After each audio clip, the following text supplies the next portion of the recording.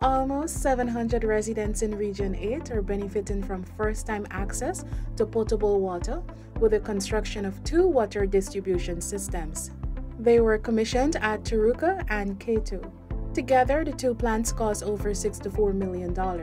We don't want any community in our country without access to potable water. We believe in investing in our people's health, in education for the little children.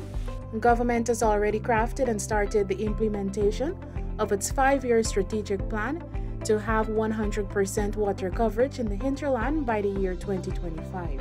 By the end of 2023, Region 8 will have 90% coverage of access to water.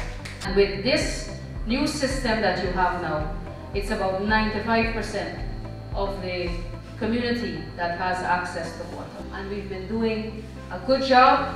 We've been working at a pace never seen before. Meanwhile, some 3,000 residents of Paramakatoi will also benefit from the drilling of 2 new wells in the coming weeks. In the last 2 years, around $2 billion was spent to increase water coverage, while $1.4 billion will be invested in 2023 to provide access to potable water in the hinterland.